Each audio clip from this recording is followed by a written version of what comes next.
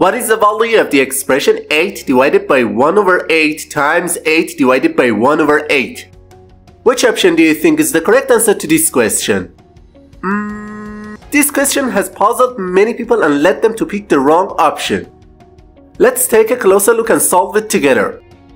In the first step, many people go straight to the expression 1 over 8 times 8 because they think multiplication has priority over division, and they tend to cancel out the 8's. So, this expression simplifies to 8 divided by 1 divided by 1 over 8. In the next step, they go for the division between 8 and 1 and rewrite this expression as 8 divided by 1 over 8, which gives them the answer 64. Then, without any hesitation, they claim that option B is the correct choice. But this answer is absolutely wrong. Now let me show you how to solve this expression properly.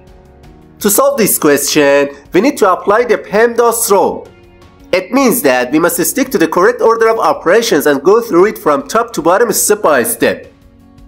Alright, as you can see in the image, we have two division signs and one multiplication sign.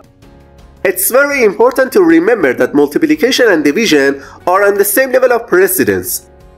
So, in this case, we simply start from the leftmost part of the expression and continue step by step toward the right. It means that we begin with the expression 8 divided by 1 over 8, which I have marked in yellow. Okay, whenever we come across a division sign between two terms, the best thing to do is to apply the KCF rule. In this rule, K stands for keep the first number as it is, C stands for change the division sign to multiplication, and F stands for flip the second fraction. We remove the highlighted part and replace it with 8 times 8. Now we can write this expression as 64 times 8 divided by 1 over 8. In the next step, we multiply 64 by 8, which simplifies it to 512 divided by 1 over 8.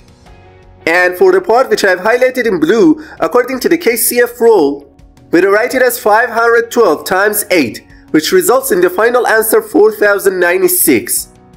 Therefore, option D is the correct answer to this question.